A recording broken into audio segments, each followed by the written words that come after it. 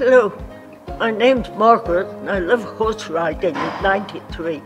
Well, I've been associated with riding ever since I was small and sitting on horses. And yes, I just wanted to ride them. What my secret of keeping riding in 93? Well, I just kept on doing it. That's what I think. If you enjoy it, do it. You know, keep going as long as you can. Margaret is doing really well. She works hard to deliver a high standard of riding and to correct posture.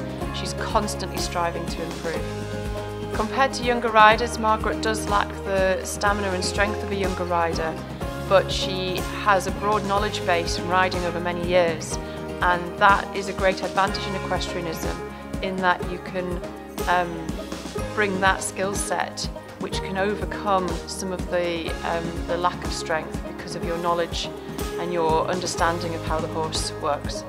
No, I don't think age matters at all. For lots of things it doesn't matter, because if you like it and you can, just go on doing it.